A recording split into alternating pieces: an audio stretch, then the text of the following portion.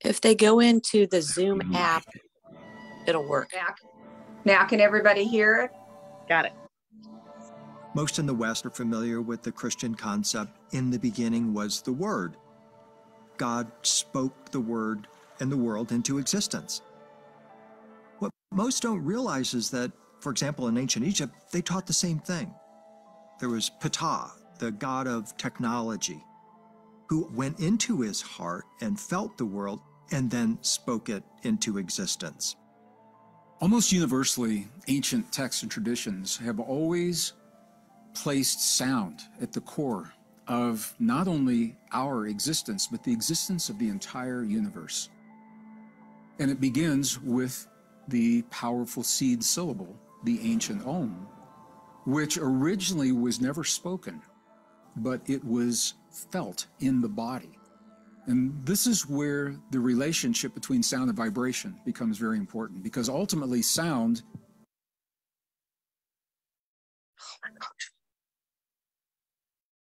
is only a vibration brought into an audible range.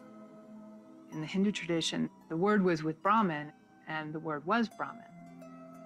The very first Hebrew letter, Aleph, which starts the whole process, is also like an out-breath. It's like, you know, it's a sound. The sound is like the expression of the thought from that universal mind, or that divine source. The thoughts being expressed out through the sound, which then manifests material universe, material world. When we come over into the Americas, the Pueblo Indians talk about the spider, how she sang the world into existence. Okay, I'm sorry.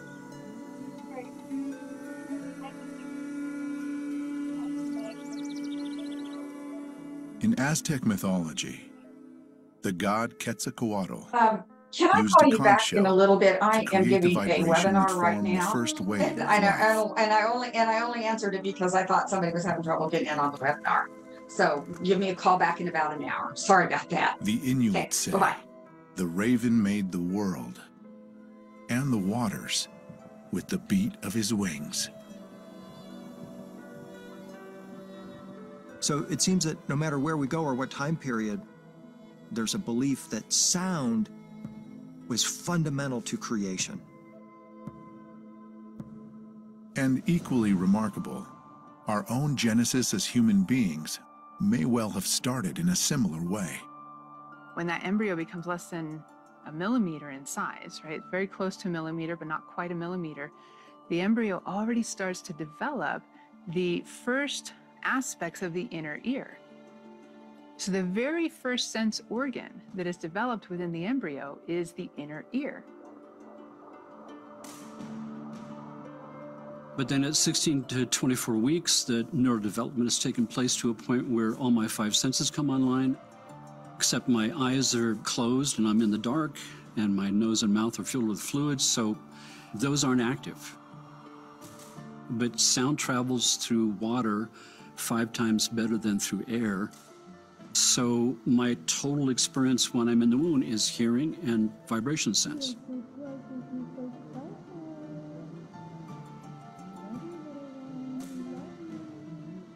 That sound coming in to the fetus, to the embryo, is essential for the development of the fetus. The mother's voice, as well as voices and sounds from the environment outside, the language that is spoken by the mother, by the father, those things are being heard by that developing fetus. And as they're coming in through its own ears, it's wiring its nervous system. There are 3 times as many connections from the ears to the brain as there are from the eyes to the brain. So the sounds coming in through the ears feed the neurological system. The auditory nerve directly connects to every organ in the body. It's like we're baptized in sound and vibration and water. And we all have our own mini evolution that takes place.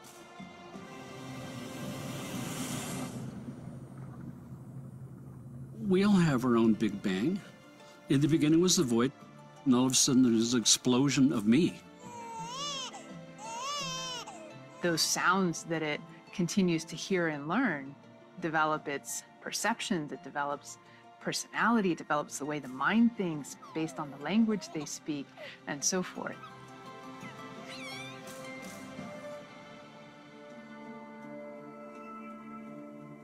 The Gnostics believed that it was our soul that manifests our physical body. Our physical body is made in the image of God, and its purpose ultimately is a vehicle for the soul as it moves its way through this matrix. Sound is the first sense to develop in the womb and the last sense to go when we die. Many ancient cultures had practices for midwiving birth and death, using sound, music, spoken or sung prayers, knowing the importance of these critical thresholds. That's very powerful, because then that means that hearing and sound must be coming directly from source, and that perhaps sound as the first sense is the way that we can most directly connect with source.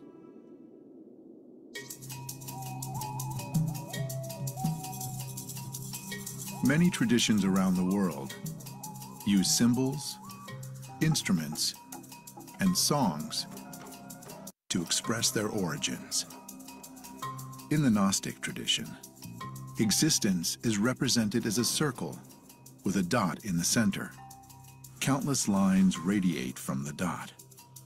The periphery is considered to be the underworld, actually our waking life, also known as the dream of separation. The lines connecting to the center represent a state closer to who we really are. The center point represents our core existence, which we can connect to in deep sleep.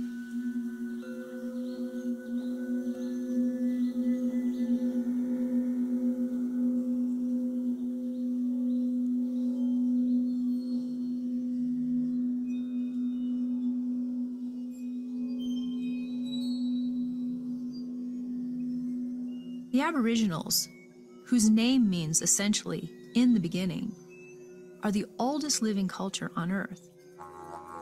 They've been playing the didgeridoo for at least 150,000 years. And what they do is they take this root and they hollow it out and they make it into almost like a bugle. The tones and the frequencies that come out of it are spaced out in a way that actually encode information. And they say that the sound of the didgeridoo connects us to the dream time, where the ancestors reside, and where we come from before birth, and where we go after we die. Australian Aborigines speak of song lines, or song paths, that were sung by their primordial ancestor spirits, who walked across the landscape, singing its landforms into being. For the Aborigines, these songs are ongoing and need to keep being sung. Song lines are vibratory paths that exist in a kind of parallel dimension that the Aboriginals use to navigate over vast territories and to gain knowledge. It wasn't until I took a trip to Tibet and went into a number of the monasteries high in the Himalayas that I began to understand the mystical secret of sound and its relationship to creation. What I saw were series of mandalas that were placed on the walls. And the monks told me, this is the secret. And I said, well, what does that mean? How does it work? And he said, a long time ago, we had no way to record sound. But we know that if we project sound into matter, it will create a pattern. So what you see on the temple walls are the patterns that are reminding the monks and the nuns that if they create a very specific sound to match that pattern, then they are reproducing the sound of their ancestors.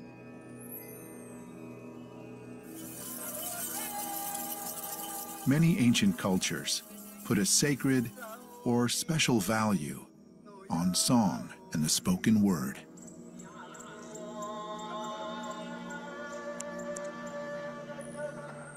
We're talking about words, we're talking about spelling, and so we're talking about casting spells.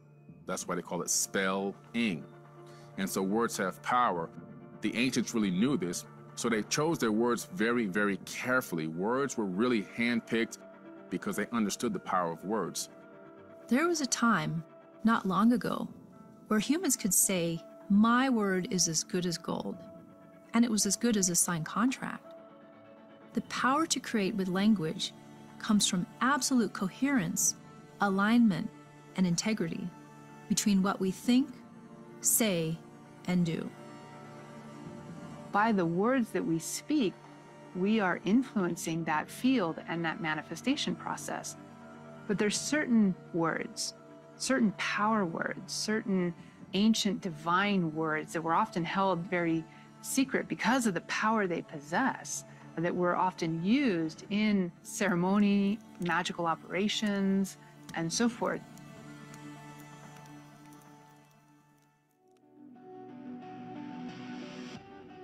Even in modern times, scholars and inventors, such as Nikola Tesla, have pondered the many deep and mysterious roles that sound plays in the creation process. Tesla had a quote, and I'm paraphrasing, that if you want to understand the secrets of the universe, that you have to think of it in terms of energy, frequency, and vibration. I really think he was touching on something really important, really fundamental, that matter is not a thing. There's actually no thing in what we call things, matter.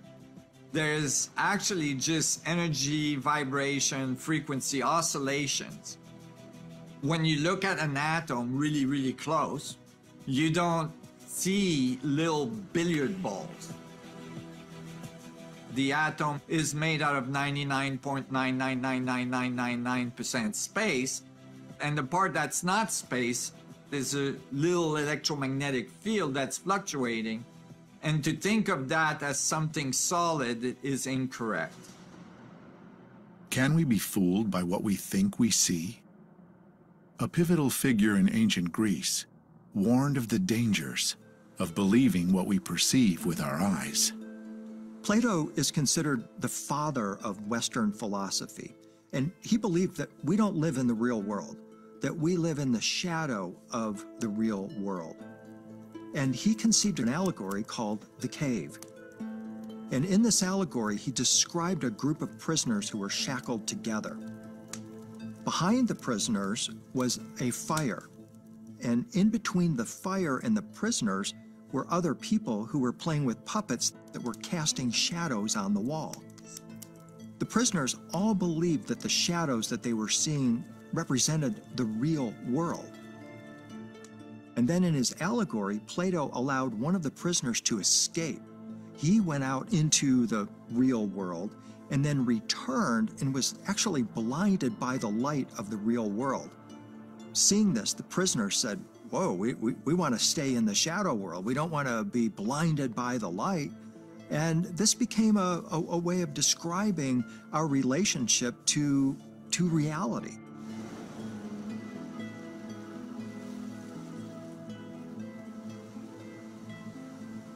Is it possible that our sense of hearing is more dependable than our sense of sight? In Eastern cultures, the ear is considered to be more receptive, yin, and feminine, while the eyes are considered to be more active, yang, and masculine. The current age we live in has placed more emphasis on yang or visual information than on information we receive from being receptive and listening.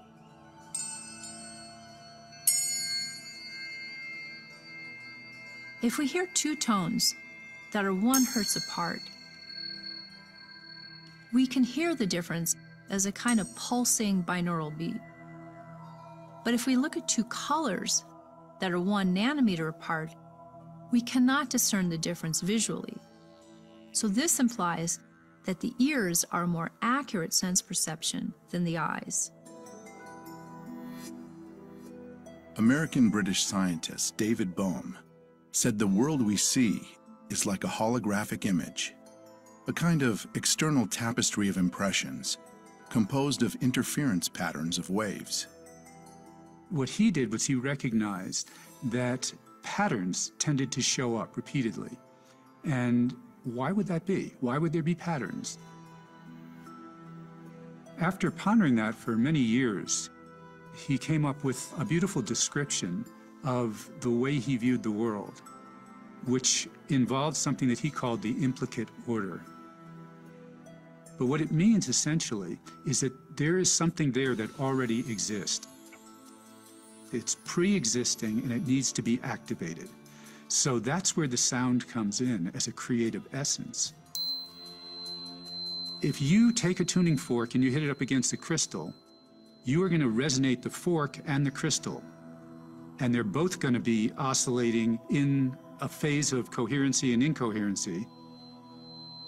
But at some point, they're going to come into coherency.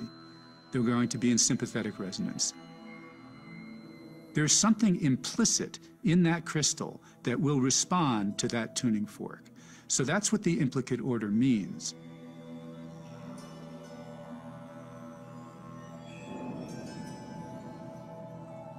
Today, people understand that we live in a matrix, and they understand that sometimes that matrix is not a very comfortable place. And they're looking for ways to go beyond the matrix. And what we're discovering is that sound is perhaps the key, literally, of life. It's the key to opening the door to higher realities. It's the key to opening doors within ourselves. So intimately, we know that the way through the matrix is to raise our vibration. How do we raise our vibration? The universe offers many hidden clues, some of which have to do with sound and mathematics. Spiritual teacher and philosopher George Gurdjieff traveled the globe, uncovering some of these ancient puzzle pieces. Gurdjieff was a Russian mystic and composer who devised what he called the law of threes, which essentially states that for any phenomena to come into existence, you have to have what he described as a wholly affirming, a wholly denying, and then a wholly reconciling force. And unless all three forces are present, a phenomena is not going to manifest in reality. Every number in creation is part of a sequence in which another aspect of divine power becomes expressed into the world. So there's a particular power of 1, power of 2, and 3 then is the next in the sequence. After we go from the unity to the division into polarity, polarity allows movement to take place. It allows attraction and repulsion. It allows evolution to take place. An ordinary or mundane example of the law of 3 is your car. Your car has 3 gears. It has a forward gear, it has a reverse gear, and a neutral gear. All 3 are essential. The third element between the two opposite polarities could simply be neutral, between positive and negative.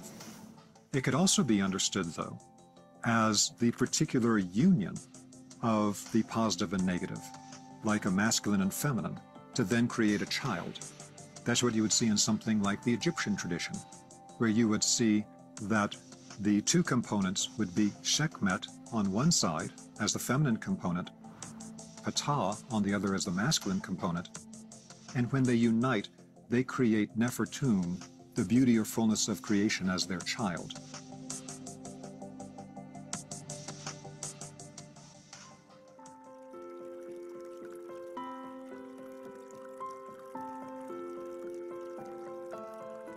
The second ancient law that Gurdjieff references is the law of octaves.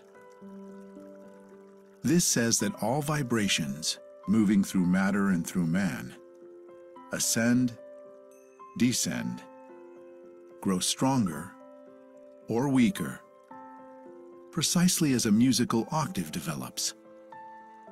Gurdjieff says the whole universe is structured in octaves. I think he's actually accurate, because the whole universe is vibrational. Therefore, octaves are a fundamental part, a doubling of vibration, infinitely, perhaps, basically the structure of the universe. The human cell is one such example. If we just look at the cell, as that cell becomes fertilized with that seed of life, the cell starts to take on a kind of a resonance, a frequency, we could say a sound even. And then as it starts to multiply itself, the one divides through the cell mitosis, it becomes two. That's that 1 to 2 ratio is the same that we could relate to the octave. There's a harmonic ratio that's starting to happen there. We have the 1 to the 2, the 2 to the 4, the 4 to the 8, the 8 to the 16, the 16 to 32. So it keeps doubling. So it's following this harmonic sequence. You can also see a lot of correlations between the cell division and the flower of life, which is a sacred geometry. So you have the 1, and then it divides and it becomes 2, and you have the 2 kind of overlapping. You have the Vesica Pisces, and then you have the 4. And then as you get 7 and 8, you start to form that seed of life from the center of the flower of life. The same rules that govern harmony and sound and music are the same rules that apply to sacred geometry and what becomes beautiful and harmonic and life-enhancing within the geometric forms.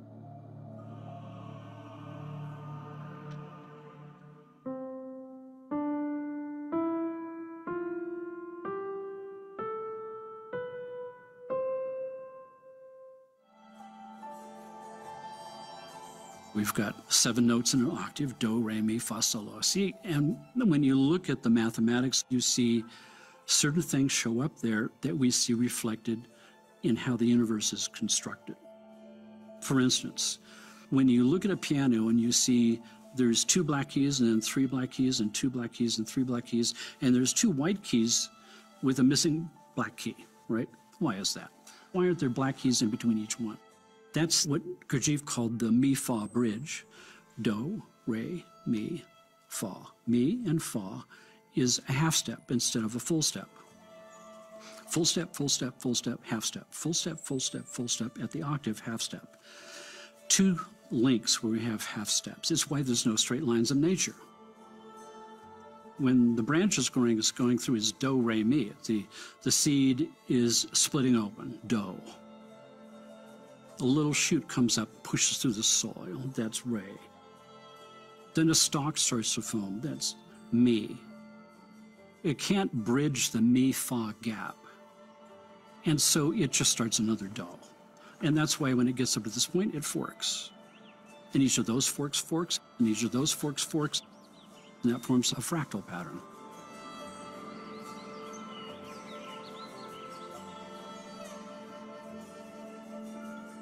Gurdjieff's mi-fa bridge could be compared to what ancient Greek philosopher Pythagoras referred to as the diatonic comma.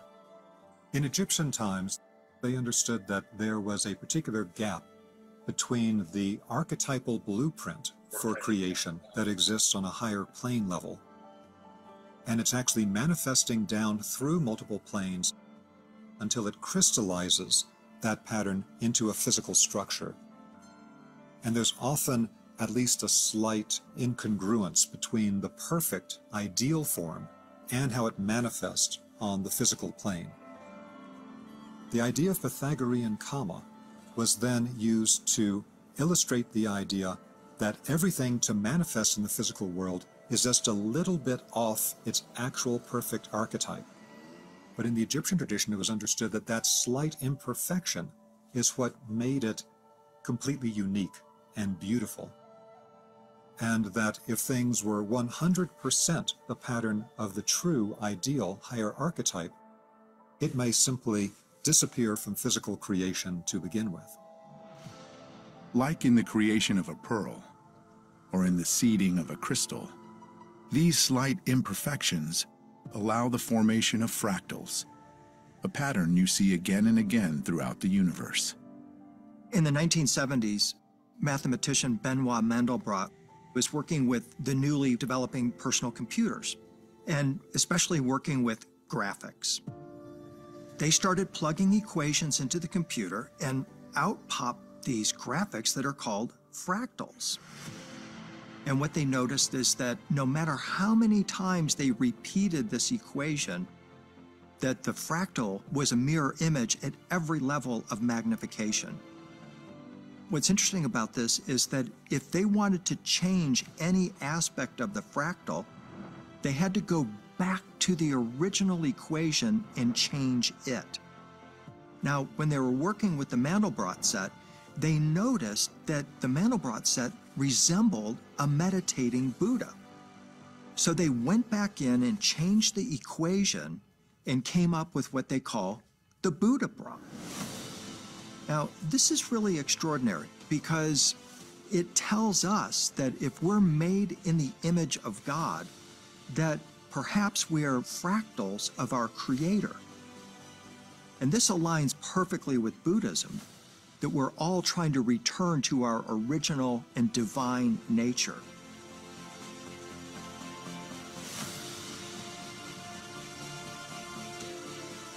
Author and scientist Michael Hayes said that the resonance between biology and cosmology shows that life is music, complete with overtones. And it's no more strikingly present than in the helical structure of life itself, DNA. Hayes called this finding the Hermetic Code. Hermes is the Greek name for the Egyptian god Thoth. He's the god of magic and alchemy.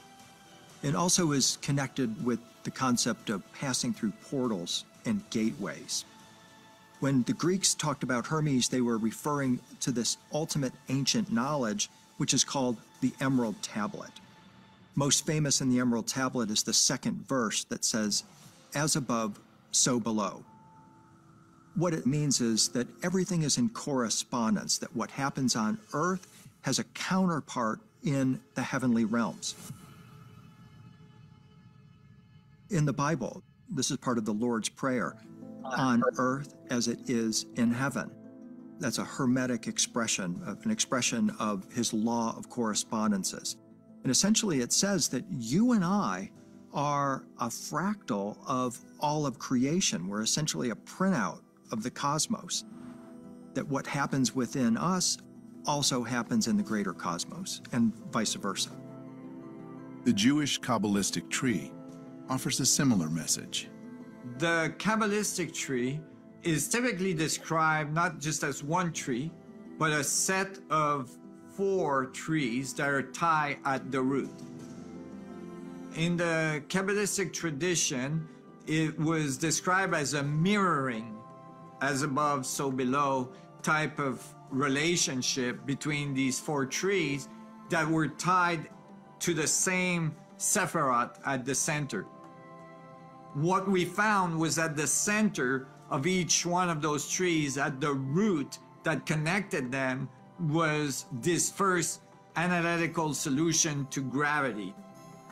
So that gravity is the hub, is the force that holds all of the knowledge together, right? All of the information together.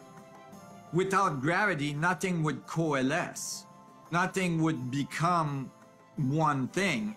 It would all fly apart and nothing would be able to make a star, make a galaxy, make a planet, or even a proton.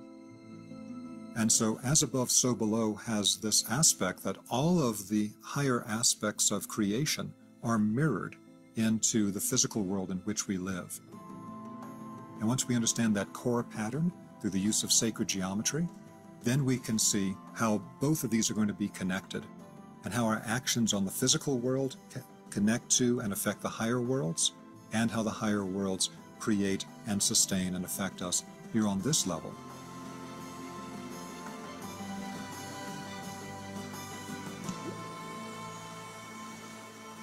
Another way to look at it is that a drop of water contains the ocean, and the ocean contains a drop of water.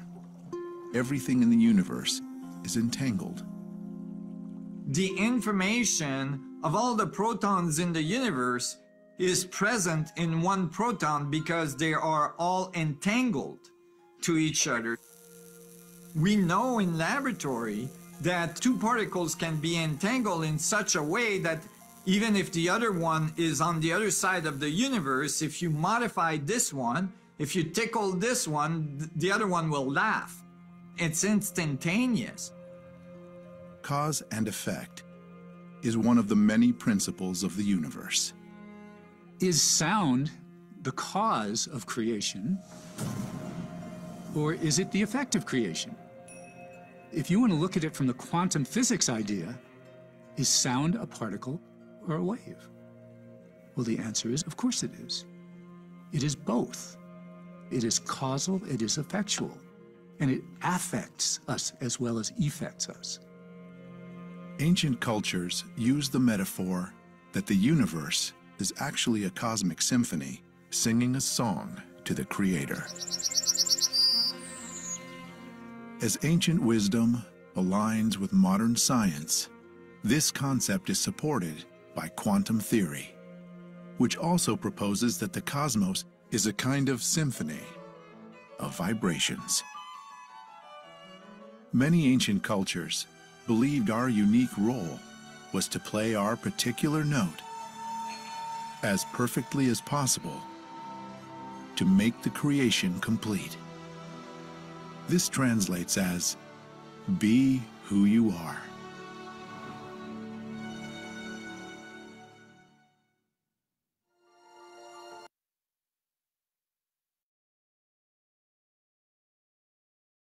Well, I know that was a little long, but I talk that long all the time. So I hope you are just, I'm overwhelmed. I've seen that already 3 times, and I could just watch it and watch it again. And I thought I wanted to share that with you as we obviously are getting ready for the holiday season and creation, obviously, and how sound surrounds us. And I don't even know exactly what to say because there are so many great information pieces in there that it's sound.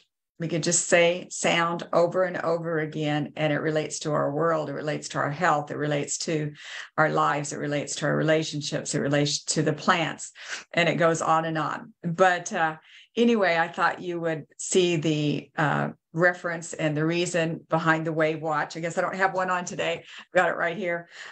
So why I was so enthused about that and sound. But please feel free to unmute yourselves and we can have a little conversation, and we're just going to kind of finish up and say thank you for coming today. Any comments or, you know, big comments? Or anybody want to say anything? Vienna, I see you waving your hand there. Oh my goodness, that was deep. It brought together so many little pieces that I've been hearing about the fractals and the patterns in the seashell, you know, and all these things, and just to see it all coalesce together and go. Yes, and I was trying to put something like that together, and there it was. So it was beyond me. I would not have figured out all of that, but I thought it was amazing. So thank you for sharing. And I guess the biggest thing that will impact my day, week, month, year is that it's that important to be yourself. It's that important. And like, be you, everybody else is taken. And that lovely. Yeah. That sound that we get to make in our authentic self, in our vibration with who we were created to be, is a song of praise to the Creator. Like, oh, Vienna, I could just listen to you all day. I told you that yesterday. Your phrasing, you know, I can't put words together like you can. That was just beautiful. Thank you, dear. So, wow. Any other comments? Did you like that? I know it was a little deep, but there's just little tidbits in there that, oh, that makes sense now. Oh, that makes sense, you know. So I think that we've kind of lost it. We do put a lot more emphasis on seeing and sight, obviously, and we've gotten away from feeling and hearing. Yet, you know, I mean, instinctively, I knew in the womb that a baby hears, you know, but until I got into this and working with the WAVwatch, it wasn't obvious how much hearing how important it is inside the womb. And another piece of information I read was that the baby, it sounds like there's drums playing all day long when you're in the womb, before you're born. So that makes sense too. Another way to say that. Any other comments? Other than that, I think we're heading towards getting ready for Christmas and being with our family and friends and having lots of probably too much food is what I always have during the holidays. But everybody travel safe and have a very, very nice Christmas. Anything else? Anybody else? Kind of a going. Thank you. Gone. That was great. That was great. I'm going to rewatch it on Facebook. It's something that you've got to watch more than once, I think, to take it all in. Yeah. Well, I hope it was worth your wait, because that was a mess when we were getting started. So my apologies again. But yes, it should be recorded there. So we're set. Another reference. Loved it. Okay. All right, everybody. Happy holidays. Same to you. Bye-bye. Bye.